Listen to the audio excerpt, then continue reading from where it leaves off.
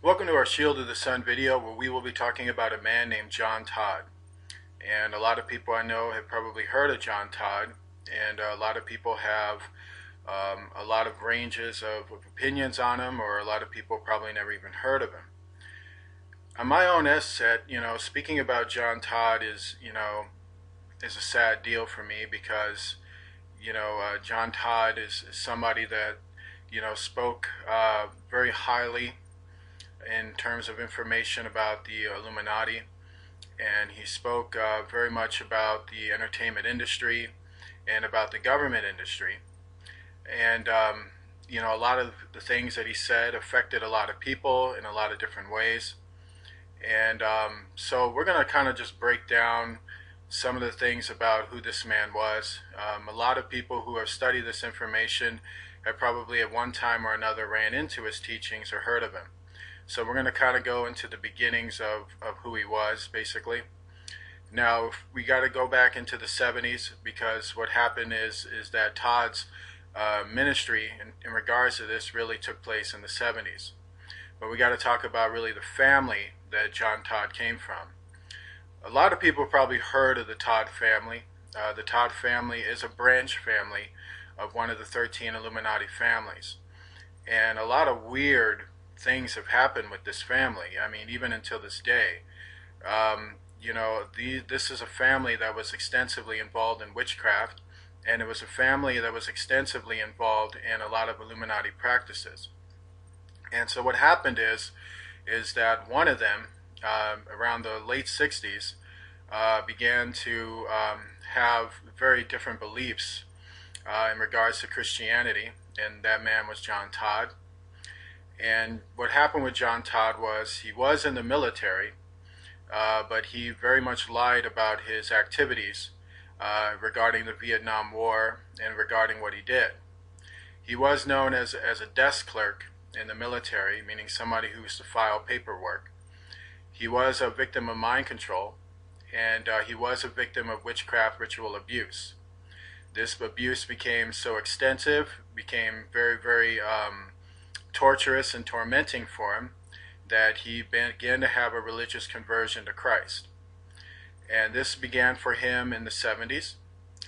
And what he started to do was he came out of the occult and he began to reveal secrets, basically what they do in witchcraft and their knowledge about the New World Order, which was labeled under in a group that was responsible for it called the Illuminati. But Todd never really explained the truth about what Illuminati is and how it relates basically to these families and how it is an occult among the most powerful people in the world. So what we had with Todd was when he first started his ministry, he spoke a lot of truth, but a lot of it was also concealed in certain tall tales he would tell. For instance, when he would speak about the military, he would say that he was extensively involved in the military, and this is why he knows this. It turned out that he was not as involved in the military as people thought, but he did know a lot of truths about the military, about what they were doing in the Vietnam War. And a lot of his teaching also hit hard on the music industry. He claimed that he was personal friends with David Crosby, Stills and Nash, and many other groups from the 60s. It turned out that he was not a personal friend to these people, but he was friends with people who basically handled their ceremonies and witchcraft covens.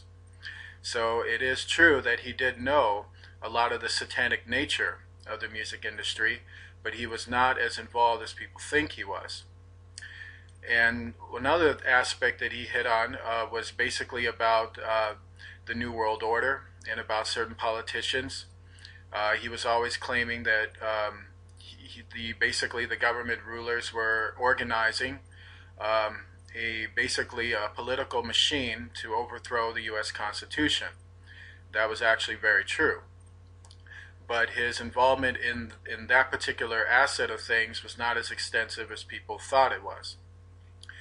So what he did is that Todd basically would become a Christian, and he started speaking at certain local churches. his testimony became so powerful to people that a lot of people were hearing information, this type of information, for the first time. And it literally rattled a lot of people's cages, a lot of people's emotions. And that it began to incorporate a movement, if you will, to see this insidious evil exposed. And he became one of the major ministers behind it.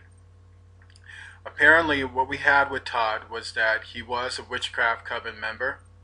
He was a priest or a warlock among this coven, and he did do ceremonies with a lot of these people. A lot of these were kind of just ceremonial rituals. The aspects of him being naked and selling his soul to Satan and signing his name in blood was very true. And he did meet a lot of these people, but he met them through basically a common interest in witchcraft.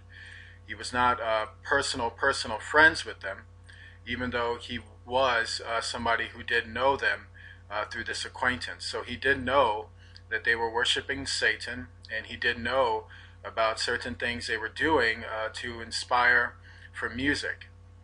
And so this is something at first he would only preach on. But then what happened is that he started revealing far too much information about this particular coven and about their practices and what they were doing. So what happened is that his family would go after him. Basically, they would have him arrested, and basically they would beat him and basically strip him of his money and strip him of a lot of things. They would just basically make life a living hell for him.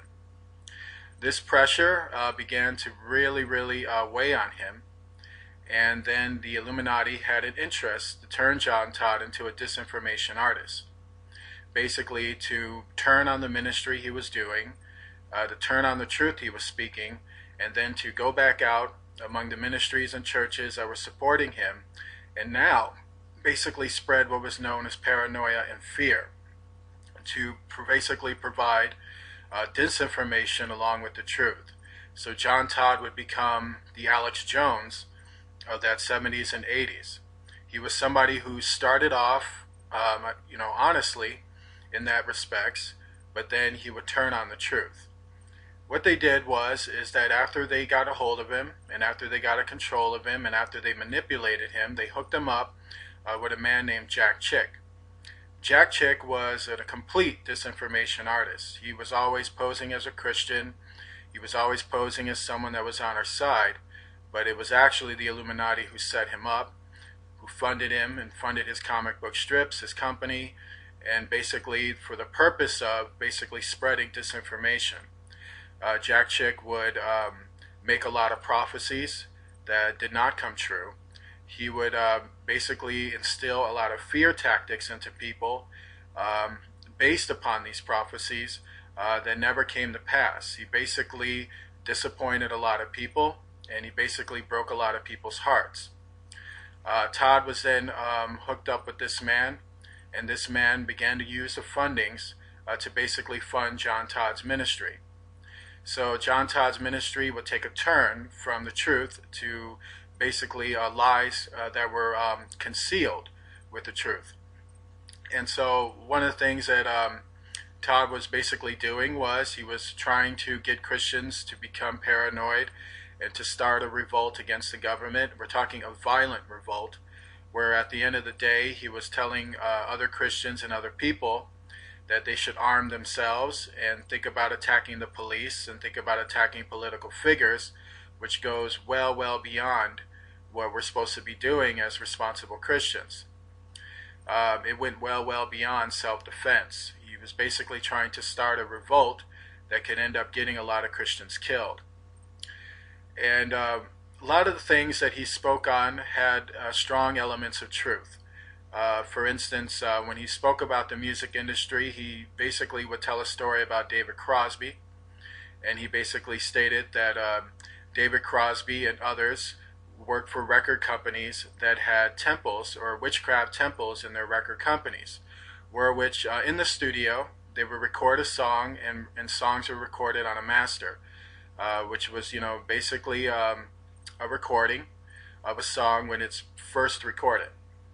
And they would take this song and bring it to a group of witches, and these witches would then pray to the devil over it in the hopes that the devil would attach many evil spirits to this recording, to where when the album was sold, then the demonic influence would follow everywhere it goes. Now, Todd claimed that all music, even Christian music, was centered on this particular ceremony. That is not true. Though a lot of secular music is centered around that ceremony, there is music that is not centered around it. Though you do have Christian artists that are posing as Christians, you have many that are not. So we have to look at the essence of music. Music, basically, is a gift from God. And it depends on how you use that gift and what you're involved in.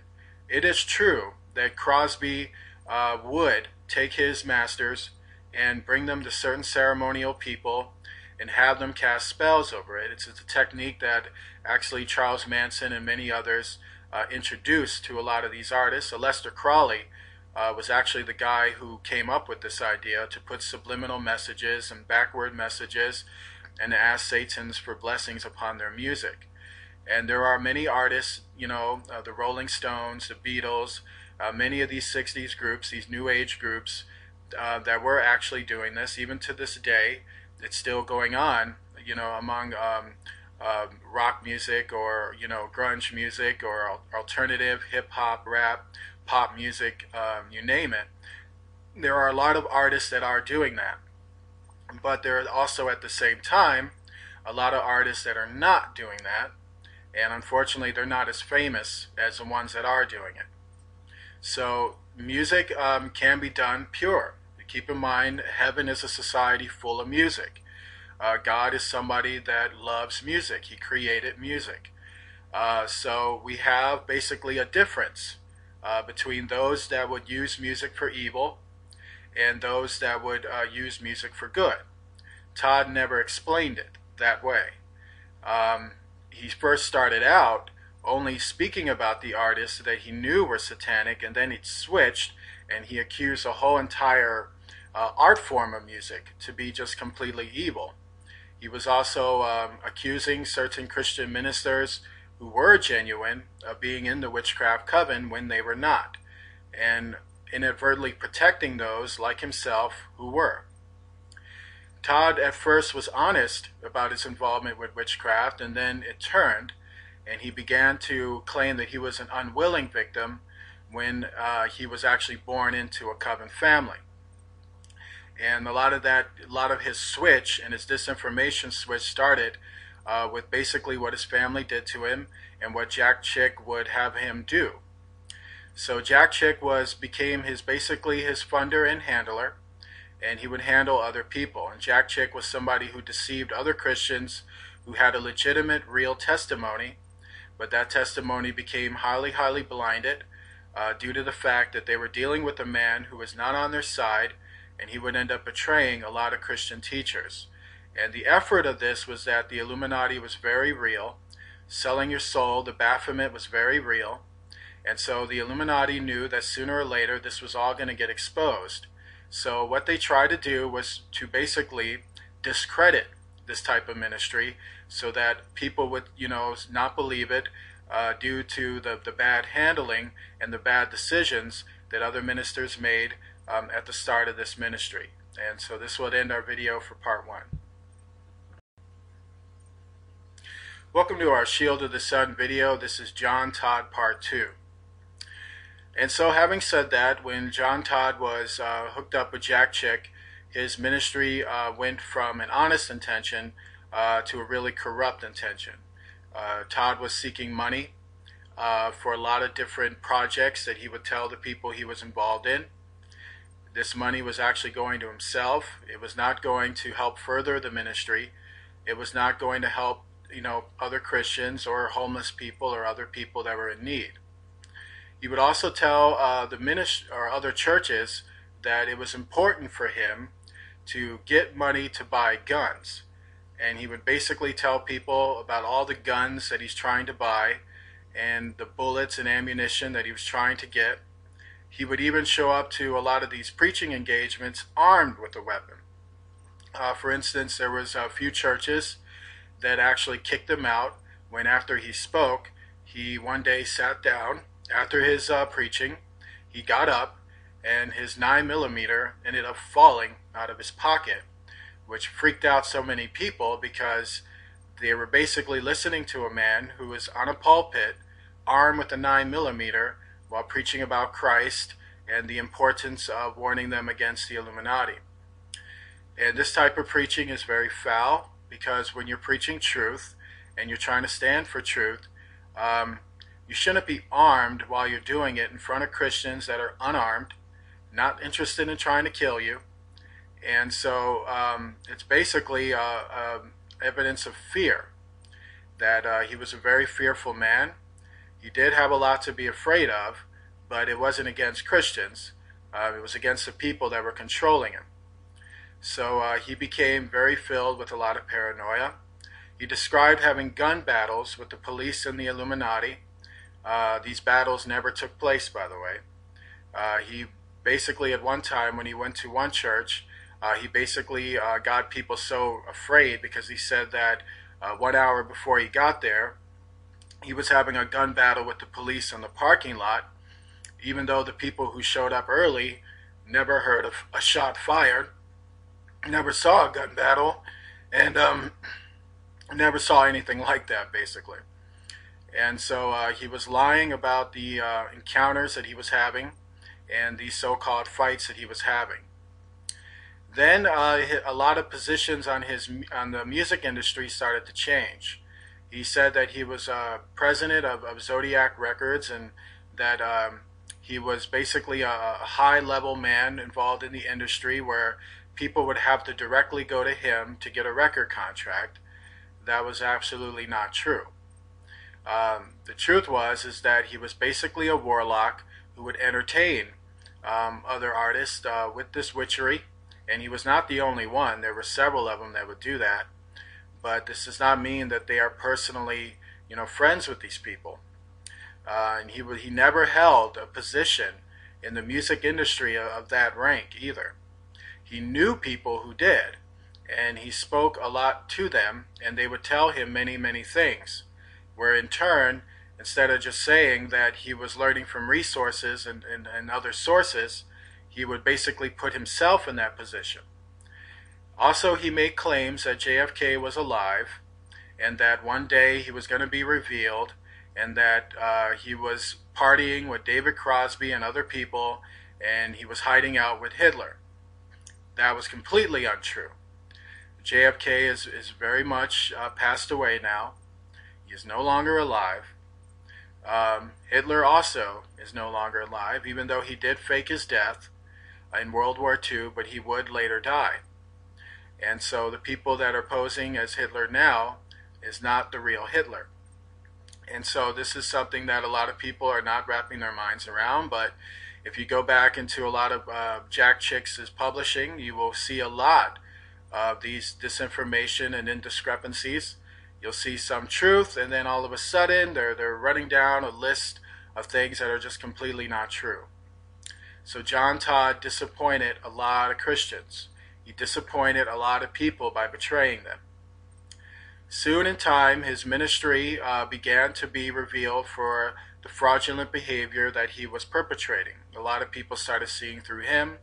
A lot of people started seeing through Jack Chick, especially when these so-called prophecies that were supposed to happen within the coming years never happened. Jesus warned us that there is no time frame to his prophecies, by the way. There's no set date or set month or set year. He tells us that he will come like a thief in the night, that he will come when you don't expect it and when you don't see it coming.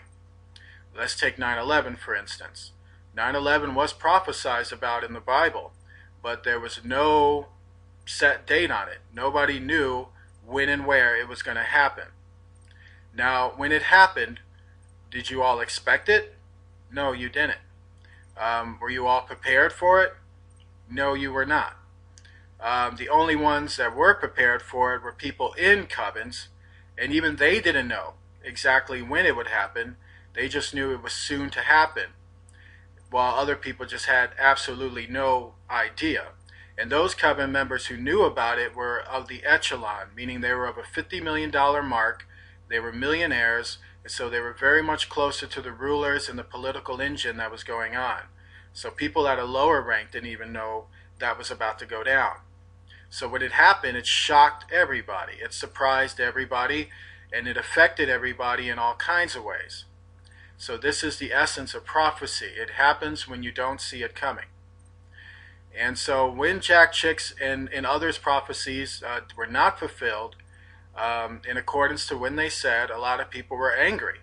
They were angry that they gave him his money. They were angry that they went into more revolting ways against the government, where there were unnecessary altercations that took place that didn't need to take place. And he was responsible for a lot of that. When that happened, all these church organizations that supported him turned completely against him. His family then began to disown him, and then John Todd would go into recuse. He would go underground. What happened is that several times he would change his name, and he got more involved in the witchcraft covens in the 80s and 90s, particularly with the pedophilic involvement. And so this is the sad thing that resulted with him. He would then take jobs claiming to be a karate teacher. So he would get a job at a karate school and teach people karate, even though he wasn't a black belt, and even though he knew a little karate, whatever he picked up during his basic training in the military. And basically he started to touch girls and boys in places where they didn't want to be touched, and he would end up raping a few of these women who were actually young girls. He would be fired from these karate schools for doing that. Then he got involved with witchcraft covens in certain towns, and he would become involved with the open Wiccan church. Once again, he would change his name, and when he did that, he started to recruit young teenage girls for the coven.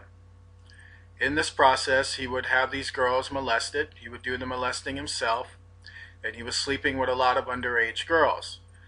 He did this to such a degree that even the witches were finding his behavior too blatant, because they usually keep this stuff in-house. They usually don't want to be too open with it, because what will happen is they can get caught. So they basically began to kick him out of many covens. I mean, this guy got so bad that even witchcraft covens didn't even want him around. And he came from the Todd family. So he started to become more and more demonic and more wicked. He would then make another attempt to try to come out and start another ministry, but his handlers became too afraid of that degree, so they locked him in a mental institution. When they did that, they tried to mind control him, but so much of that program was breaking down due to intense psychoschematic behavior he was always displaying. When that happened, they decided to just keep him in the mental institution for the rest of his life, and he would be kept there until the day he died. Todd did not die in the 80s and then disappear, and then this other Todd would come along and be the one responsible for this raping and being locked in a mental institution. That is not true. It is the same man. And what happened is that he was somebody who started off wanting to do something right, but ended up messing it all up, and ended up selling out and doing wrong toward a lot of people. To this day on the internet, many of John Todd's ministry and his teachings can be found on the internet all over YouTube. There are many tapes that were recorded and then uploaded to the YouTube channels. Some of it is very potent information. Most of it is not. And a sad reality is that Todd was somebody who started trying to do something heroic, but ended up disappointing the people that he was trying to help. He ended up betraying them, and he betrayed the ministry that Jesus Christ wanted him to do, but due to the torment and due to the pressure and due to the persecutions that come in this type of field, he would fail everybody. So what's the lessons that other ministers can learn from John Todd? How about don't sell out? How about if you're going to preach to other people, stand by your convictions. Stand by the Word of God. Jesus taught us not to fear for our lives, not to fear the things that the world fears, meaning you are to give your life for Jesus Christ, especially if you're doing ministry, especially if you're teaching this type of truth. You should expect to be assassinated. You should expect to lose your benefits or lose money. You should expect to lose family members. You should expect people to betray you. You should expect that your life will never be the same again. And you have to be strong enough in Christ to realize that and basically grit up your loins and prepare yourself for that. It doesn't mean that Jesus will abandon you. Jesus will help you. He will provide helpers. He will provide a way. Even Todd was provided help over and over again. But he kept looking at the negatives that were happening to him instead of embracing the positives and the blessings that Jesus wanted to do for him. It's about never giving up. It's about never betraying your convictions and your beliefs if this is something that you want to learn or even been chosen to minister for. There are a lot of covenant members out there that know a whole lot of things. And if you guys ever decide to be a real man and a real woman and speak out against them and really tell the truth, then you are heroes for that. You are true you are true warriors, children of God for that. God will most definitely bless you. He will most definitely be on your side.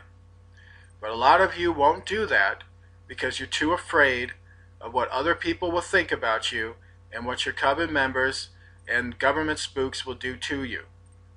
Well, they're already doing it to you. They're already betraying you. I mean, your friends, you can't even trust them. At the end of the day, if they're setting up other people and killing animals and killing babies and taking advantage and exploiting the system and exploiting other people, then quite clearly there's no love in the covenant. Quite clearly there's no truth in the covenant. Quite clearly they're already tormenting you. So why sit there and take it? Maybe if you're going to do some betraying, maybe you should betray Satan by telling the truth and shaming the devil. And if you do that, stand by your conviction. Don't turn in the middle of it and break a lot of people's hearts due to bad behavior. Todd taught some truth, but he also lied. Todd started out with good intentions, but betrayed. Like Judas Iscariot, he started out as an apostle, but due to the pressures of being an apostle, due to the weight of the temptation, he would betray his Lord for a measly 30 pieces of silver, which wasn't really a whole lot of money, by the way. It was barely any. I mean, we're not even talking about gold. And even if it was 30 pieces of gold, it still wouldn't even be a lot of money. So Todd would do the same. Jack Chick would do the same. Alex Jones would do the same. David Icke would do the same. All these guys have this thing in common with Todd. They tell you some truth, but then end up betraying the people due to the fact that they're narcissistic, weak, vain, prideful, at the end of the day, cowards. You need to stand up for what is right. You need to be willing to die for what is right. If you believe you're going to heaven, someone pulling a gun on your head should be the best day of your life and not the worst. God bless you and good night.